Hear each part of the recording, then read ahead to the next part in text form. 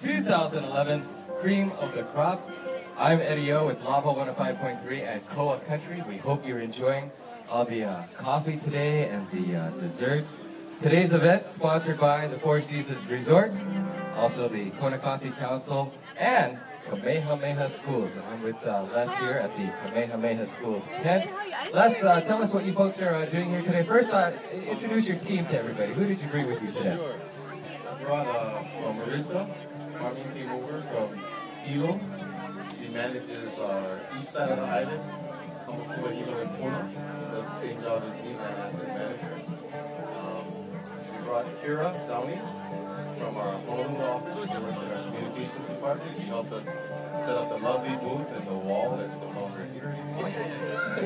And Lacey Denise, who is our 2011 Miss Kona Coffee. She's here with us.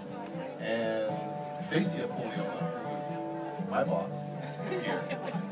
Les, tell us what Kamehameha Schools has to offer our friends here today at the Cream of the Crop. Well, Kamehameha Schools is here today to support the Kona Coffee Council in their efforts with Kona Coffee. Approximately 60% of farms in Kona sit on Kamehameha Schools land, and we are here to work with our farmers, develop a better collaborative relationship, helping the industry succeed, helping to take Kona Coffee into the market. It's a beautiful thing how Kamehameha Schools works with local farmers here on the Big Island, and in particular today, coffee farmers. We all say mahalo to the Kamehameha Schools. Thank you very much. Thank you. And we hope all the farmers here will succeed and be better from this event.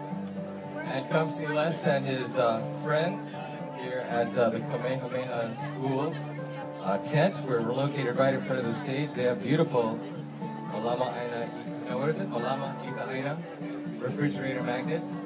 They're absolutely free. You need to provide the refrigerator. Aloha from your friends at Kamehameha Schools, and I stop.